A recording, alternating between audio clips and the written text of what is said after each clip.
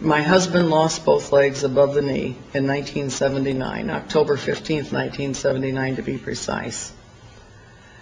And I was happily practicing law and thinking I was safe for life. And that was a major disruptive factor. I went into literal shock. For the first time in my life, I could solve higher mathematical equations. First and the last time in my life. And I sat there and I was solving logarithms and working advanced mathematical calculations. And you have to understand, I went to law school because it was the only curriculum in the whole university that required no math.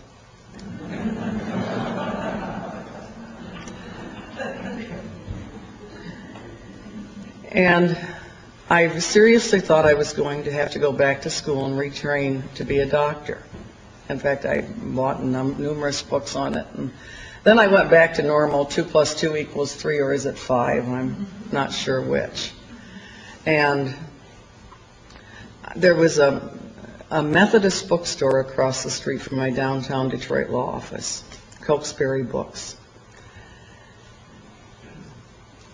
I went in there almost daily just to find things to help me make it from one day to another, because it was a very, very tough period in my life even after I came back to normal on the mathematics versus the words. And I read things that I thought would get me through a very difficult point of my life. And when I was through with the good books in the store, and they had lots of good books by lots of good authors, I found another line of books. And the books were by Baptists, Catholics, Episcopalians, Presbyterians, Mennonites. And the books were saying things like, we need a new world order. We need to make this paradigm shift. Up until I discovered the New Age movement, I thought paradigm was 20 cents.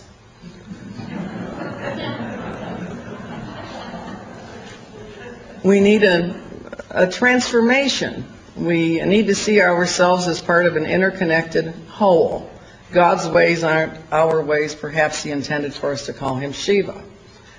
And I started thinking I was looking at some very serious religious apostasy combined with some political elements. I worked for the Michigan legislature, the House of Representatives, before I even became an attorney.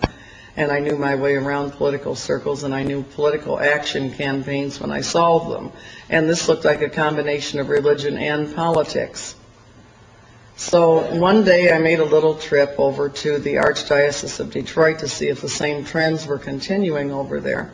And to my surprise, I saw many of the very same books, same authors, same propaganda line, same cover. Everything was the same, except on the side of the Catholic books was a logo that said Paulist Press. And on the side of many of the Protestant books that I found with disturbing themes was a logo that said InterVarsity Christian Fellowship. And I thought, isn't this cute? Here all the Protestants are being reached with a call for the New World Order by InterVarsity, and all the Catholics are being reached by Paulist Press. There were other publishers on both sides of the logo. I'm not singling those two out per se. And I thought all it cost them was a little change in logo on the side of the book. And I really didn't put it together. One day I bought 5 books and took them home and just slashed and underlined, yellow highlighted, and marked the common elements. One of the books was Towards a Human World Order by Gerald and Patricia Meshi, and yes, they were talking about sustainable development. Another book I bought was Rich Christians in an Age of Hunger by Ron Sider. And a book, When Gods Change, Hope for Humanity, by a professor at the Union Graduate School of Theology. I believe his name was John McCoy. Bought a little book on process theology. And the books all sounded far more like each other than they did the respective teachings of their respective denominations. And I wondered, where were they getting this? I thought for the very first time in my life that maybe I should write a book. And I was going to call it, my original thought was, call it Come Out of Her, My People, the Growing Apostasy of American Religious Life. I had no idea I was looking at something far, far bigger. And I had a very prophetic thought that came to me. I never thought of myself as a prophet, but this day I had a thought that was distinctly prophetic. I never thought, would anybody publish your book? Would anybody read your book? The only thought that came to me was, boy, will you ever catch it if you do. Well, I wrote the book. It ended up being called The Hidden Dangers of the Rainbow, and I've been catching it ever since. And what happened to me along the course of that work was very interesting. The opposition came from where I least expected it.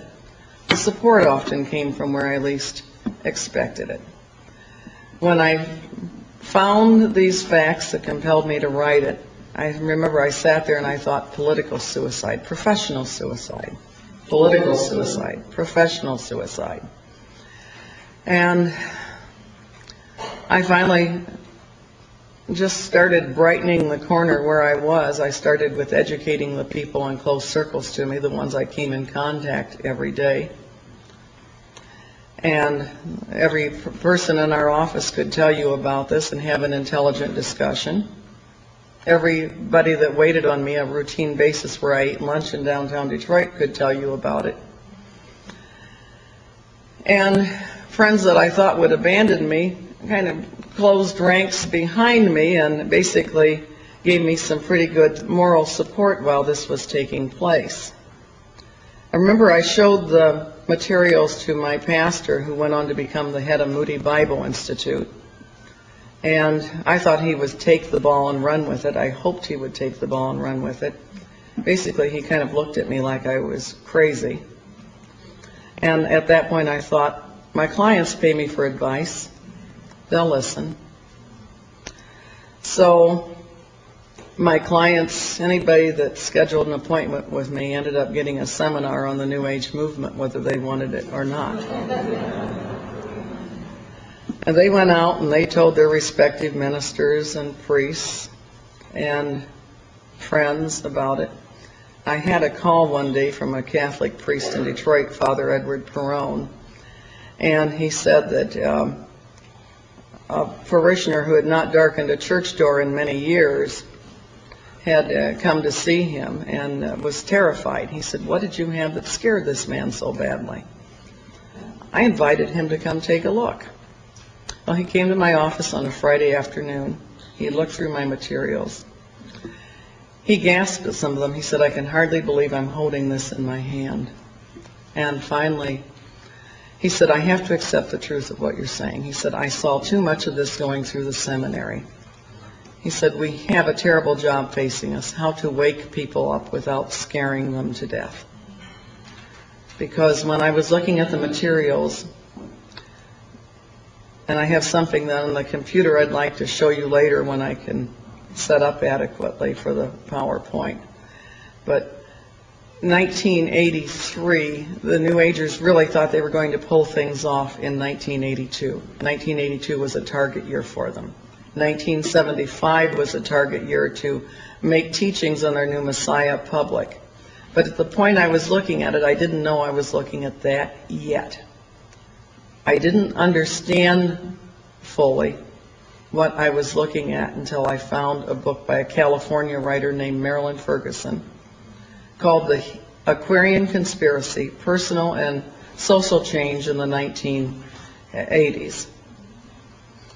And all things I found disturbing, she found encouraging. She said, now the heretics are gaining ground. Doctrine is losing its authority. And knowing is superseding belief.